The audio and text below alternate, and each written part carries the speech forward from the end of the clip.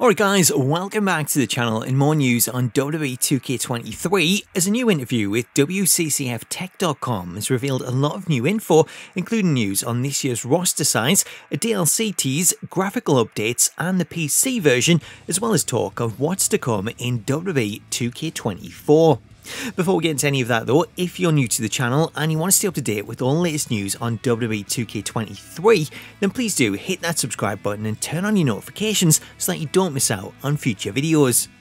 So today we're going to be rounding up some new details from a new interview with WCCFtech.com as WWE Games Creative Director Lynell Jinks and Associate Gameplay Producer Bryan have shared some new information on this year's changes, as well as going on to talk about the future and the upcoming competition from AEW. Now, I'm not going to go over the full interview as there's a lot of info in there that's repeated, but I'm going to pull out some of the key parts, starting out with what was said to be this year's mission statement, as Bryan was asked about the direction of 2K23 following several improvements to pace and fluidity last year, and whether that's a path that the developers want to continue down to make the game faster, smoother and a bit more arcadey. Responding to the question, Bryan said that that was absolutely the case and that the development team got the ball rolling with WWE 2K22 in terms of bringing this franchise back to where it should be, adding that it all starts with responsiveness, the fluidity of the animations, the snappiness of the motions and the impact when you collide with the mat.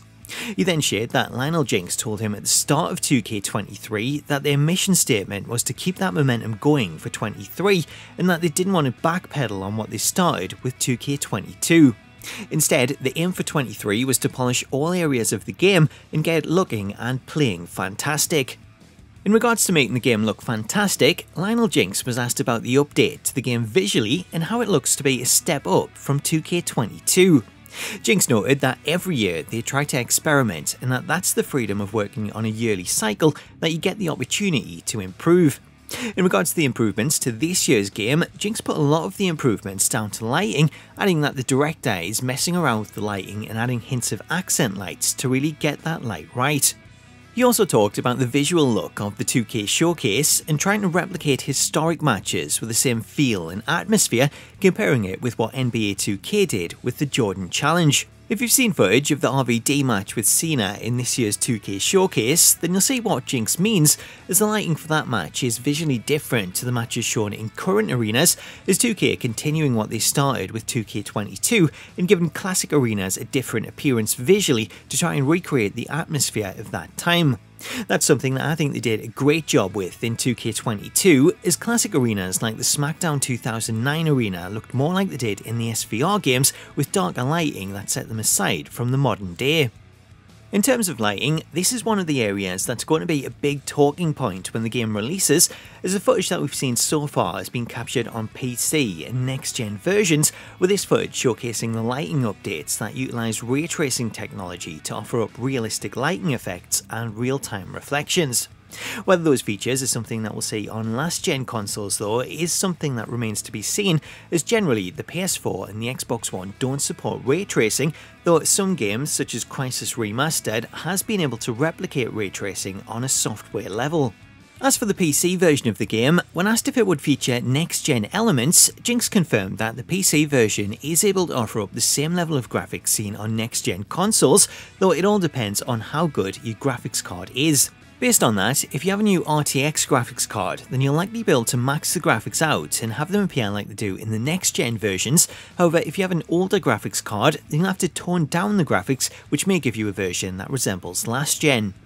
After discussing the PC version, Bryan was asked about the changes to the pin system, to which Bryan said, "The pin is everything, and I think with the system we've done this year, it's made it more difficult for an old hand like me because there's actually some skill involved. Kicking out of somebody's finisher is genuinely tense, especially if you're kicking out of more than one. That target zone, when it starts moving at the speed that it does and you're trying to catch it, it's possible, but when you miss it, the defeat feels fair and the kick out, if you get it, it feels much more rewarding." Bryan also went on to reveal that the developers did internal surveys with the entire team to get feedback on the minigame and help them decide whether or not it should be the default option. Those surveys clearly went well, as the new pin system is the default option in 2K23, though players that preferred the old button bashing minigame will still be able to switch back to it in the options. At this point in the interview, the developers were asked about the future and what new features they'd like to pursue in future games now that they have the foundations firmly in place. Answering the question, Bryan Williams stated that usually when they start pre-production on the next game, the first thing they do is go back and pick up what they wanted to do last year that they didn't have the bandwidth for. Therefore, they've already got a bunch of ideas. As they never discard them, they're always left on the table for future use. As for specific updates, one area Bryan said was high up on his list was the ability to perform dives onto groups of people, as he feels that this would be a great addition for the newly added Wargames match, as it would allow a player to take out a large group of people, which would then help clear the way to end the match. Pulling things back to 2K23, the interview asked Jinks how many superstars we can expect to see in this year's game. Responding to the question, Jinks said the only thing that he can say is that it's more than 2K22.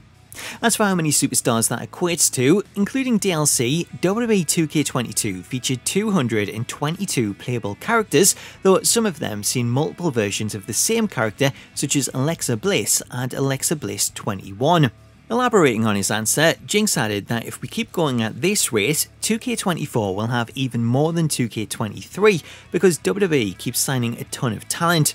He also added that a lot of familiar faces are coming back to WWE that he's excited about, with Cody Rhodes being one of them for 2K23. Jinks also briefly touched on DLC plans, where he noted that they have DLC plans in place that they haven't yet announced, and that he thinks that they're going to make people really happy and that the future is bright. He later added that when they do their main roster reveals, there will be summer missions on there that you'll be scratching your head about, but to wait and see, as he thinks most people will be happy.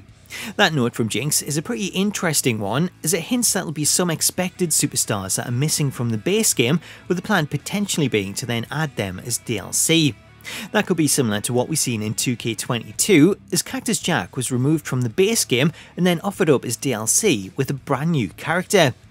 As for who Jinks could be alluding to, given the amount of stars who've recently returned to the company, it could be any number of stars, though the one name most people will think up is Bray Wyatt, as Wyatt's return came pretty late in the development cycle, therefore there's a good chance that he may have missed the cut and that 2K may hold him back for DLC, so that they can then include his most recent appearance, or perhaps even a DLC pack that's dedicated to Wyatt with multiple characters.